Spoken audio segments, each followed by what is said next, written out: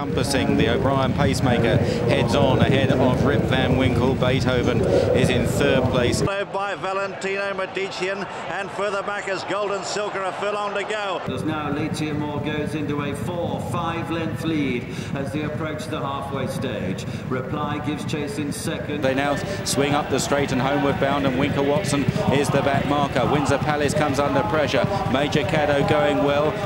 As they climb uphill, in third is Rio de la Plata, and Ratchsaman is at the rear of the field.